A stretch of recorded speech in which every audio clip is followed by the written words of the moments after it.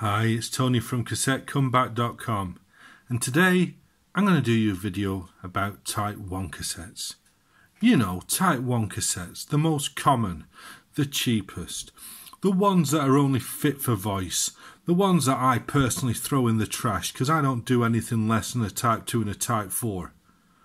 Or so some high rollers in the old forums and Facebook's groups would say. This video is to dispel them myths. This video isn't for those guys. You know, you keep buying your Type 2s and your Type 4s and saying all Type 1 are trash. Fair enough. I'm not trying to convince you here, but this is more for the new guys and gals who are joining the hobby. And I want to let you know that Type 1s get a bad rap. I mean, fair enough. This type of Type 1 deserves all of the wrath it gets, because this basically is what I would class as a Type 0. You've probably seen them in many different guises, many different colours.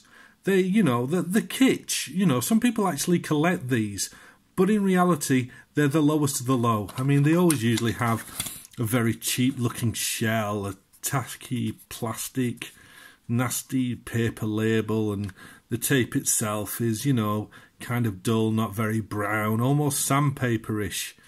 Yeah, these are not good tapes, and these are probably the tapes that the high rollers who say all Type 1 are junk probably used back in the 70s in their boom box or their shoebox cassette player. It made a bad recording and they never returned. But that's unfair. Do not dismiss all Type 1 tapes, because over time they got better than these. In fact, over time they created some of the best tapes ever. Because yes, at the time, some reviewers believed that the best Type 1s are among the best tapes ever made. But I think there's maybe 4 different types of Type 1 tape. I mean, if we look at these ones, okay, you'll recognise this one. Who doesn't recognise the TDKD? This is probably the workhorse cassette. It's the one that was always commonly available, easy to find, made great recordings, was very reasonably priced, and they lasted. The TDKD is a great cassette. It is very musical. If the hiss bothers you, and I say if the hiss bothers you, why are you really using cassettes again? Because seriously, the quest to get the hiss out of a cassette by DBX or Dolby S or defeats the object. Listen to your FLAC files if that's what you really want. Hiss to me reminds me it's a cassette, and that inherent hiss is part of the nostalgia, which makes me love cassettes. But the thing I like about a lot of Type 1s is simply because of the very nature of the ferric oxide particles. You take a very digital and crystalline source, you know, something that's never been on analog, something that was done on a laptop, recorded in the digital realm, and has always been digital. Put it on a ferric, maybe even a dirty ferric. And what do I mean by dirty ferric? I mean one that does actually colour the sound, but it gives it analog warmth. It takes that digital edge away, and that little hiss is part of the charm as far as I'm concerned. So I don't try and kill it. And therefore, tapes like the D, the HF, and the UR are the workhorses that make this hobby what it is and make cassettes the joy they are. The nostalgia, the looks, the value for money. These are proper cassettes. They're not trying to do an exact copy of a digital source. They're analog and they sound analog, and they can warm up a cold digital source.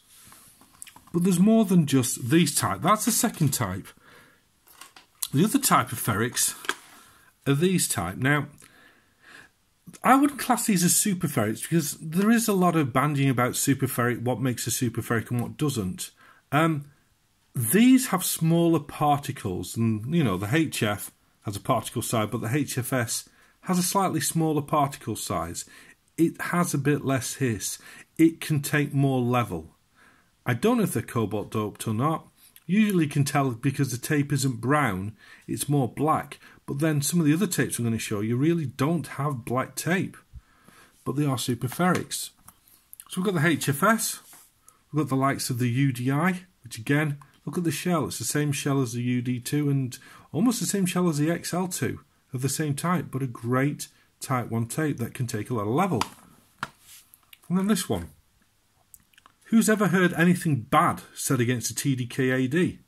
Very reliable, very musical, can take a lot of level, but again, It's just a mere Type 1, and I think those words there are part of the problem with the sort of what people think of Type 1s. The part of the image problem is that it says normal.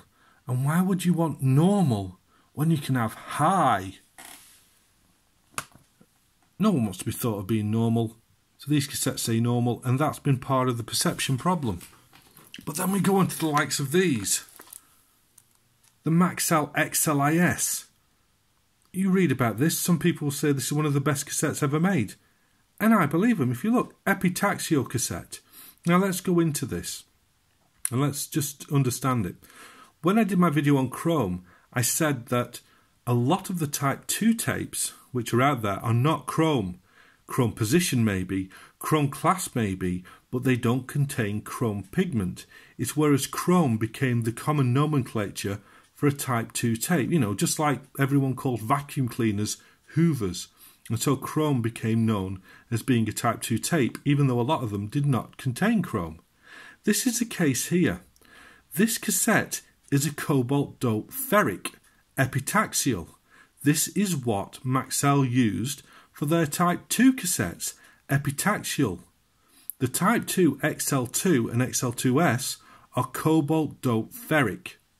This is also a cobalt dope ferric, but only if you look at the top, this is for 120 US EQ, whereas the Type 2 are for 70 US EQ, but essentially they are both cobalt dope ferric.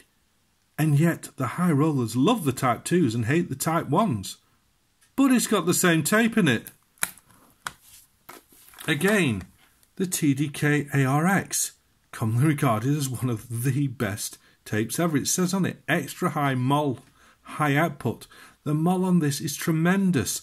The amount of level this tape can take is tremendous. It takes metal levels of input. It's just fantastic. And then we've got this one, which to me is one of the greatest tapes ever made. The FR1 Super. It will match the ARX in my book. Superb amount of level, superb clarity, but the thing with the ferrics is that you've got all the bass there, whereas a metal can be a bit crispy and a bit lacking in the bass department. The cobalt dope super ferrics like this have got the top end, but they've also got the bass. And then, just to be different, as they always are, we've got Tyouden back with the That's brand.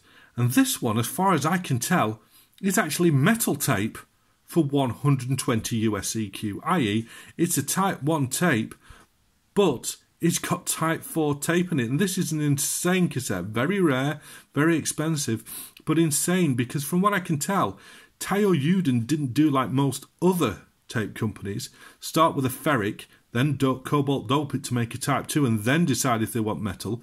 They started off making metal tapes, and then made metal tapes for Type 2, and in this case, Type 1. So like I've been saying, do not dismiss Type 1 tapes, and do not think that they're all the same as these things, because they're not. There's a wide variety, all with different sound, and all with different uses. So what I'm going to do now is I'm going to take a few of these, and we're going to do some recording on them, and you can hear for yourself how good Type 1 tapes really can sound. So the deck I'm going to use for this is my Denon DRM44HX. The reason I'm using this deck is for three reasons. One, that it's a 3-head deck, so it means we can listen to the source, but we can also listen to the tape as it's being recorded. Two, it's got Dolby HX Pro, which does help with the top end on ferric tapes. And three, it's got an auto-tuning facility, which means I don't have to go around messing with the bias and the levels. It'll calibrate the tape for me automatically. So the first tape we're going to use is going to be this Type 0. I'm not holding out much hope, but let's see what the deck does with this. Let's see if it can auto-tune it at all to begin with. What it does now is it plays some test tones, and then it makes the bias higher or lower, and the level higher or lower, depending. Oh, it says memory, so it's actually recorded something on it. So I'm going to keep this as a constant 4.5, just so that we can have a level playing field for all the tapes, except maybe later where I'll crank it up. But right now, let's just listen to the source, and let's see how this performs. So it's recording, here's the source.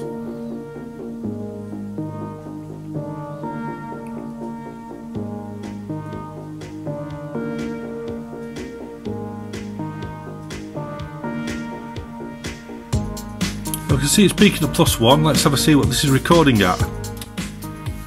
As you can see here on this Type 0, it's about 6 dB down on the actual source. Here we're recording around -5. The actual deck is recording around 1 to 3. But just out of fun, let's crank the level up until it matches and see if this can make any sort of decent sounding recording.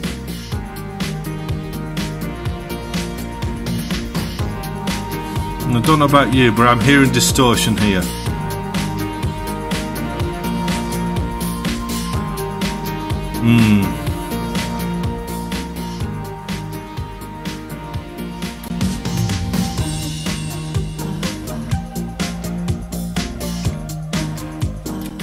Yeah, so there's a massive difference there, and there's a reason why these tapes are called Type 0 and aren't loved. They are pretty rubbish. So let's get that out and hope that it hasn't ground down the heads of my deck.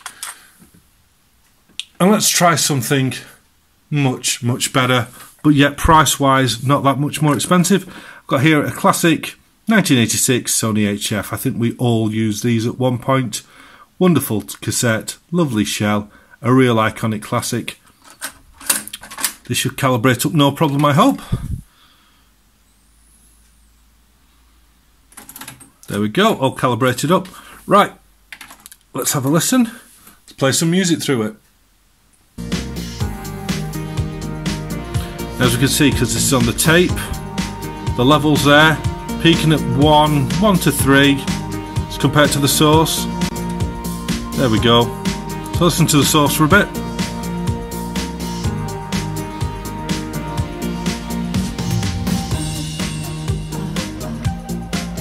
Now the tape.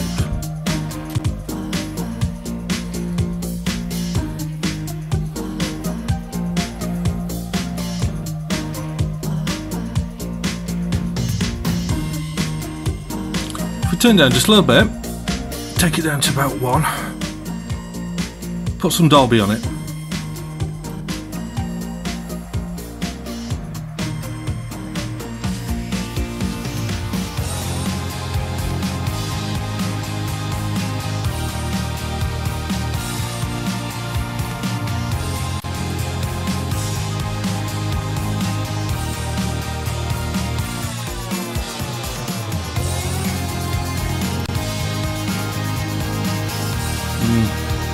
As you can hear, especially with a bit of Dolby, you can make very fine recordings on a decent, normal, everyday Type 1.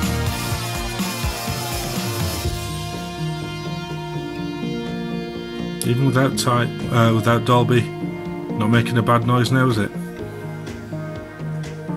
Not a lot of hiss. Good, right, let us now try something a little bit better. Let's go to the classic AD. Love these tapes. I mean, look at that shell. That shell just says Teutonic well-made goodness. And like I say, I've never heard a bad thing said against an AD. It shouldn't take a second to auto-cal. Get it back to 4.5 as it was. Let's do some recording.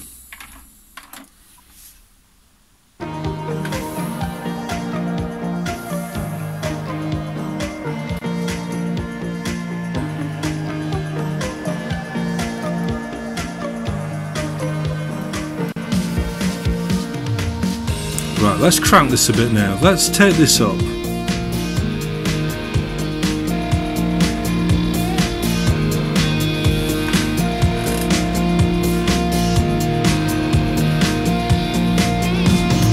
It's a bit too much. I don't want it to distort on the recording, so leave it there, peaking at 5.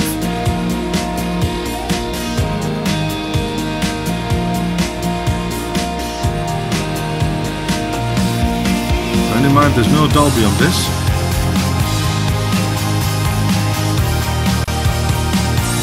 It's the source.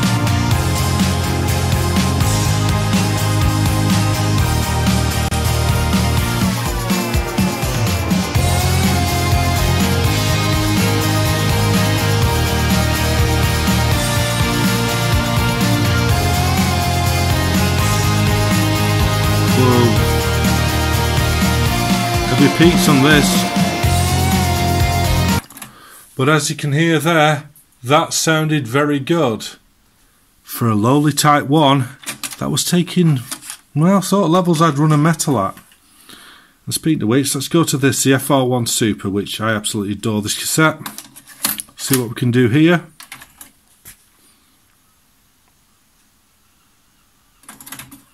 Okay, all calibrated up. Put this down to 4.5 again input. To begin with, let's play some music.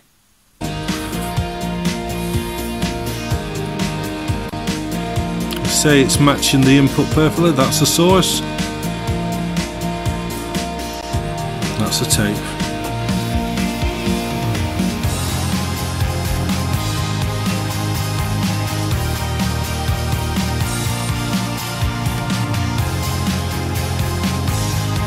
Okay, let's crank this a bit.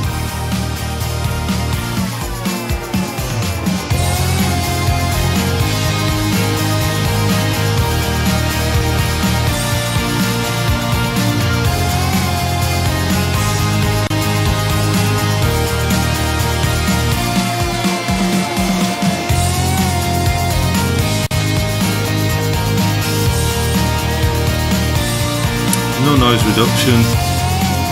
This is what a lowly Type 1 sounds like.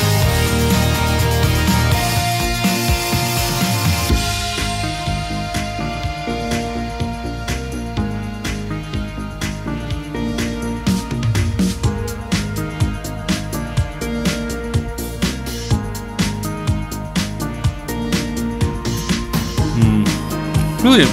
Absolutely brilliant. So there we go, Type 1s. Only fit for voice of the trash, are they? Yeah, try a good one in a good deck. See if you can change your mind. Sounded good, didn't they? All of them, even the HF. It all depends on how good your equipment is, what source you're using as well. You know, if you're going to be using something with a lot of bass like dance, etc., Type 1's great because it gets that bass. The Super, like these guys, also get the treble as well. And HX Pro does help because headroom extension, it adds more to the top. However, I've got to mention something which I'm sure a lot of you out there are like chomping at the bit to say, and that's this. You see, in the day, tapes like these sometimes cost more than a Type 2. And most people, let's be honest, what are you going to buy? Are you going to buy a normal tape? Or for less, can you have a high tape? And that's the point. People bought the high tape. And I'm going to be honest with you, so did I. I never bought Super Ferrics in the day. I thought Ferrics were cheap, the bottom of the range. You want as much or even more for a Type 1 that I can get a Type 2 for less? Are you crazy? Why would I do that? And because of this, not many of these were sold. And because not many were sold, there's not lots out there at the moment. For example, things like this, you'll be lucky to see cheaper than a metal. And certainly they're more expensive than an SA or an SAX, depending on the vintage. So these now really, there's not a lot of point of buying them unless you actually want to try them out. But this video wasn't about trying to convert people. It's just to simply say, if you're new to the hobby and everyone says that Type 1 are universally rubbish and just for voice and just for the bin, this is to say not all of them are. In fact, most Type 1 tapes are perfectly musical and the best Type 1 tapes are absolutely superb. It all depends on what you want to spend and what equipment you're recording them on. So I'll leave you with this. If you have got the anchoring after this video to try some of these top of the range Type 1s out, or even just to say, you know what, that HF sounded pretty good to me, that'll do for my generic recordings or recordings I'm going to give to other people, then do get some. And don't forget, CassetteComeback.com has all of these in stock. Well, apart from this one, I've sold out of this one. That's something that I keep myself because they're just fantastic. But we've got the best deals on all of these different ferric tapes, all these Super Type 1s, so do come across and see it at CassetteComeback.com. But other than that, thanks for watching And like I say, next time you see someone saying Type 1 is in the trash, don't. Stick up for the Type 1 because they are some of the best, most hardy and most faithful cassettes ever made. Thanks a lot.